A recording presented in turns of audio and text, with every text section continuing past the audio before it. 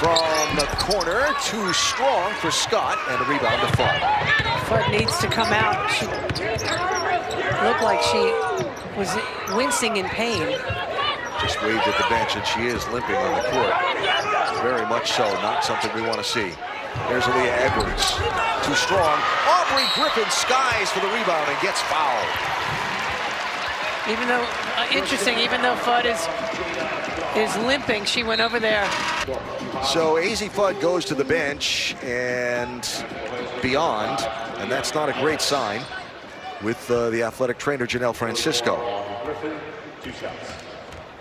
Her parents looking on. So stressful for the parents. Here she is. Ooh, that contact right there. She and Jenkins banged together. Yeah, so the question is, what did she do? Did she re-aggravate that knee? Contact. See her there at the top of the key, 35. Yeah. You see her grab her leg or grimace with that collision. On your screen and download it now. Back live at the XL Center in Hartford. Azzi Fudd has just returned to the floor with that ice bag strapped on her right knee. We are told by UConn she will not return to the ball game.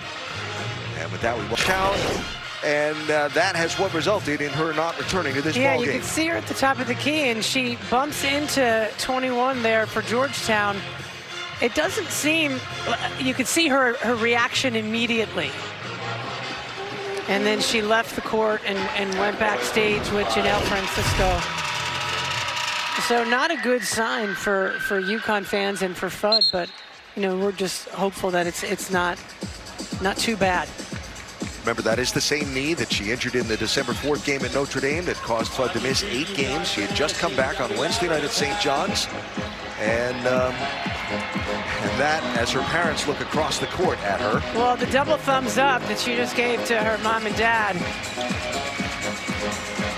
Hopefully that is, you know, a sign of what it means, you know. See if their effort is better.